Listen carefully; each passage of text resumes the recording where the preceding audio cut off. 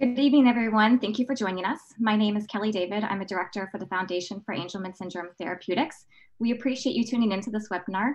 Just to let you know, it will be recorded for replay at cureangelman.org/webinar. And now to Amanda. Hi, guys. It's nice to be with you this evening. My name is Amanda Moore, and I'm with the Angelman Syndrome Foundation. And now to Noah. Hi, my name is Noah Firestone. I'm the chair of FAST Canada. Nice to be here. And this is Krista. Hi there, my name is Krista Graham. I'm a director with the Canadian Angelman Syndrome Society, and I'm thrilled to be here this evening. Also joining us this evening is Dr. Scott Stromatt. He's the Chief Medical Officer of GeneTx Biotherapeutics. Good evening. It's great to be here. Dr. Stromatt, we are all very excited to hear more updates regarding the KICK-AS trial, so I'll jump right into the first question. Can you please let us know when the other sites will be up and running? The first site at Rush University is now open and actively recruiting patients. The other sites have to continue with their process of getting RB approval and contracts approval. And so we'll see that happening anywhere between the next 4 to 10 weeks. We will continue to update the patient organizations, as well as update the clinicaltrials.gov, as well as the KICK-AS website as sites become activated. Thank you so much. Can you also let me know if my child can participate if they are not deletion positive? The clinical trial is for patients with the deletion genotype. We need to do additional work to understand the biochemistry, the dosing with GTX-102 in deletion, so we can do the proper dose, proper study design in patients with the non-deletion genotype. GeneTx intent is to study non-deletion genotypes as fast as we can. Thank you. I know a lot of our angels use CBD as a therapy. Do they have to be off the CBD in order to participate? You know, CBT is not an exclusion. It's not prohibited in the study, so they can certainly be on it. We just ask that all their anti-epileptic medications are stable for the month prior to screening. Can you tell us why the study is estimated to take about almost 2 years to complete, but results are available much before that, between 3 and 6 months? And can you also tell us if the study will move faster if results are positive? Will this initial findings be shared earlier? Yeah. This clinical trial is enrolling 20 patients, and it's enrolling them in 5 dose cohorts. That means 5 different groups of patients. And each group has to be dosed before we can move to the next dose. So we have to get 2 doses in the first group. We check the data, and then we can enroll the next dose group. And so it's a sequential, somewhat staggered enrollment. Not all patients will come in on the first day. In fact, we're keeping them separate just so we can understand if there's any safety issues. And that's part and parcel of what you do in a phase 1 trial.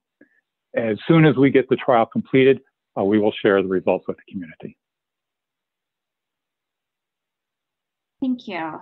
When GTX-102 was tested in animal models of Angelman syndrome, what kinds of improvements were seen in terms of the neurological symptoms associated with the condition? Mm-hmm. GTX-102 was not tested in the mice models for efficacy. The mouse and the human gene aren't similar enough for the drug to work in rodents. It is similar, in fact, homologous to monkey genes, and there we've tested it for safety. But there's not really a monkey model of efficacy.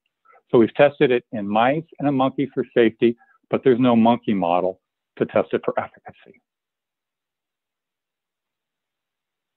So how will the first 20 be selected? So we know the criteria, but basically what I would like to know is how can my child be a part of this experience?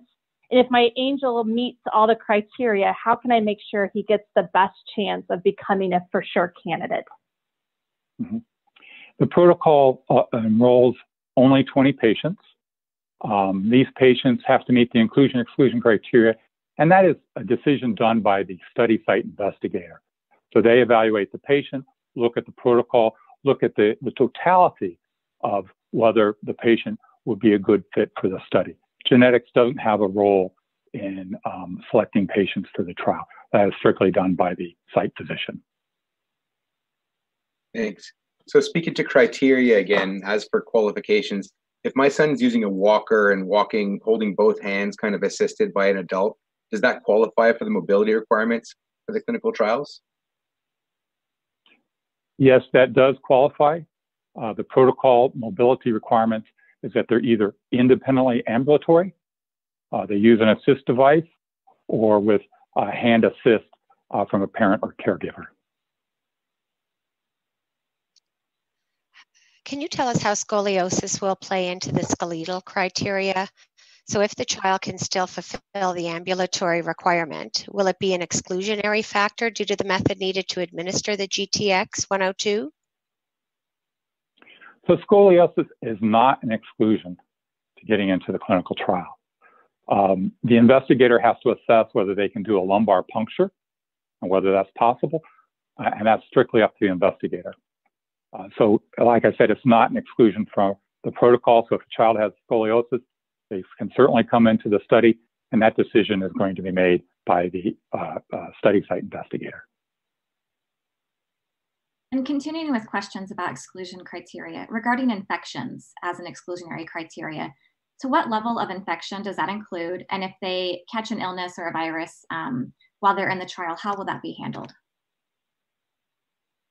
Infections are an exclusion up front because that's standard. You don't want somebody to have another illness or something to confound the results initially in the study when they get the first dose.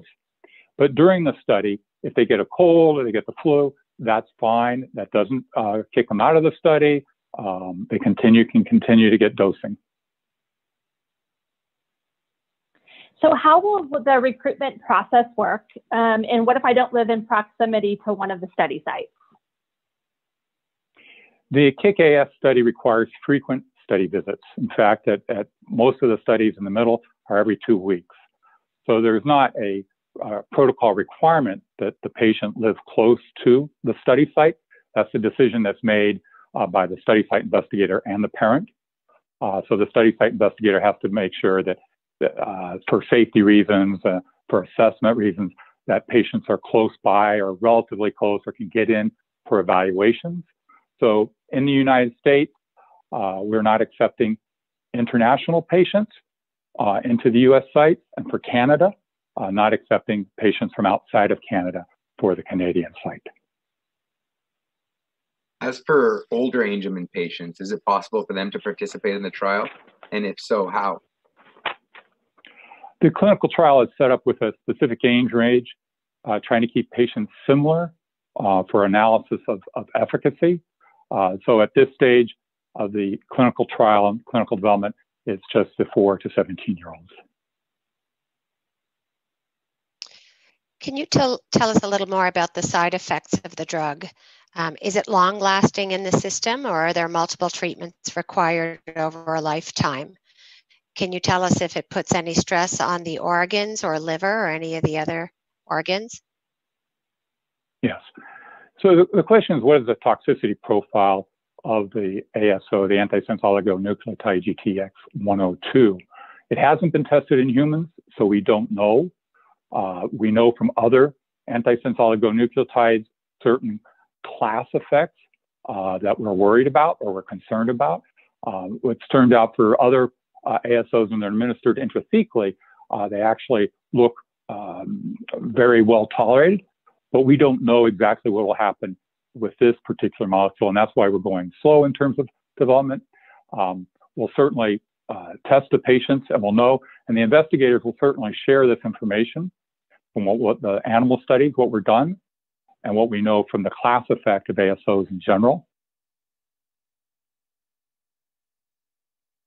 Thank you. And so when I mean they share it, they'll share it with you when you come to talk to them during the clinical trial, and it's also in the informed consent.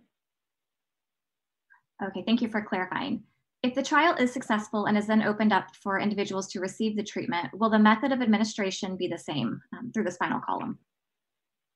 Yeah. So this is a large molecule, so it doesn't cross the blood-brain barrier. So it will always have to be given through a lumbar puncture or spinal tap. And it'll have to be a lifelong therapy because it's not a gene therapy. You're not, altering the gene or the underlying broken gene, if you would. So you're turning on the father's gene. So you're going to have to continuously give the drug. We don't know how frequently. That's part of the reason for the clinical trial right now. This phase 1 will understand the pharmacokinetics, how long the drug lasts, and so that'll help tell us how long we have to give it into the future. Thank you, I mean, how frequently? You'll have to give it lifelong, but what this data will help us understand is how frequently going on into the future. Thank you. These are all the questions that we have for you this evening. Is there anything additional that we didn't cover that you'd like to add? Well, I'd just like to say that we will continue to update the patient communities. We'll update clinicaltrial.gov as well as the KICK-AS website, and we expect to have another webinar once all the patients are enrolled. Well, thank you so much. We really appreciate your time. And I'd like to thank the community for tuning in and staying engaged with us throughout this process.